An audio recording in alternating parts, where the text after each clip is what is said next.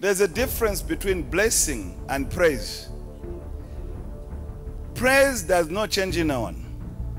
Blessing changes someone. What do you want, praise or blessing? Praise can be empty, but they're praising you.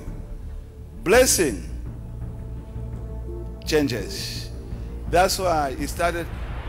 Abraham blessed you. Isaac blessed you.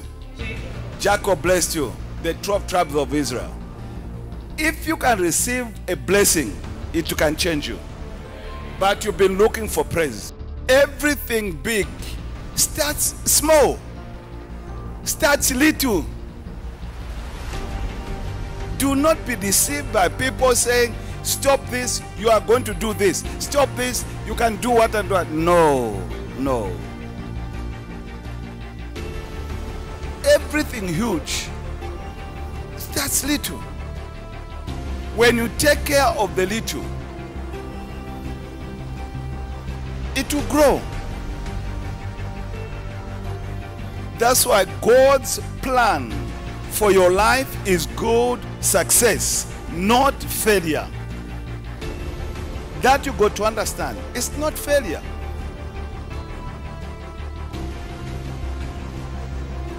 His destiny for you is uncommon peace and not misery. Uncommon peace. When you have a sincere heart, God will bring about what you are asking for. When you have a sincere heart, people can be sharing same blanket in the house, but they are strangers because of what they are keeping in there.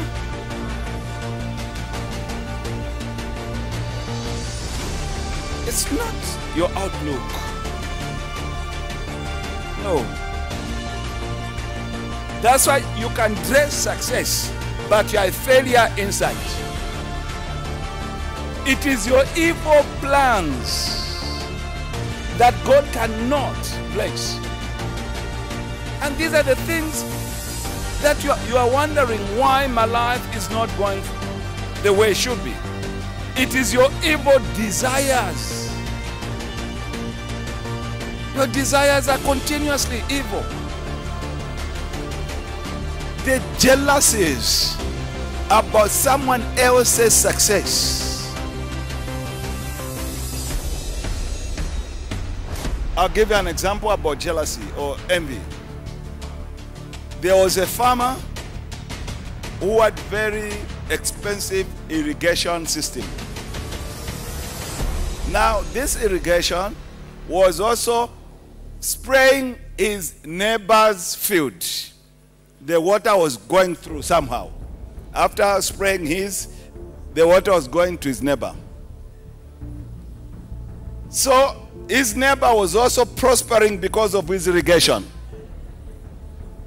So he thought over, after a time, he says, no, this can't continue. He built up a wall. So the water was not now going to his neighbor, it was remaining in his field until it became a dam and he lost everything.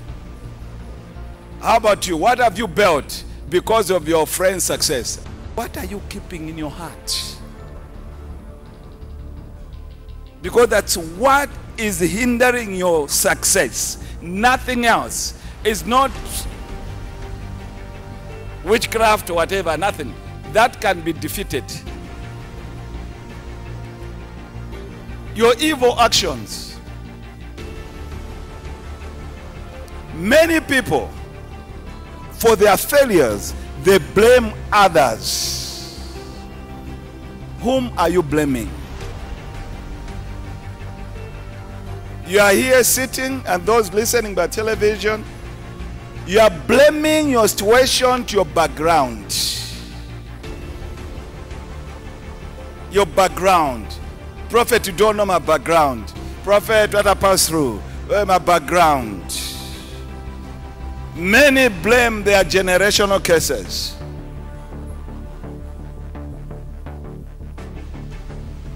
For all their misfortune in life. I'm here to tell you many times that's not the truth of the matter. No. We forget to ask ourselves one important question. What role have I played to find myself in the situation I'm in?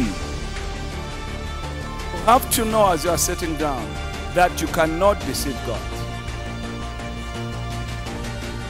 I said it earlier. When you don't know, say, I don't know this year. Instead of continuously deceiving yourself, because nothing will change. When you don't have, say, I don't have. When you cannot help, say, I cannot help you. Sincere. Being sincere with yourself and with everyone else. God knows your nature. God knows your designs. Perhaps you forgot that God knows your true character, while you yourself, you don't even know your true character. God knows your true character. So why not just be open to God?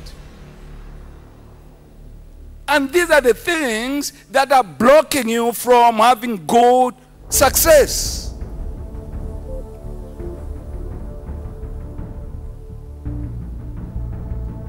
There's nothing hidden from Him. Nothing. You are wasting your time. Psalm 139 says, where can I go from your presence? If I desire to go to the north, behold, He's there. If I choose to go to the south, behold, He's there. If I say I'm going west, east, He's there. If I choose to the west, He's there. Where can you go from His presence? Why waste time? Why delay yourself? Look at how old you are. Reevaluate your life. You've been doing the same things over and over and over, and what have you achieved?